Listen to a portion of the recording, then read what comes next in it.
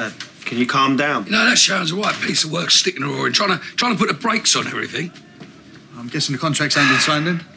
And that Linda, she's got some front and all talking to me like that. What, Sharon's had word with the Carters?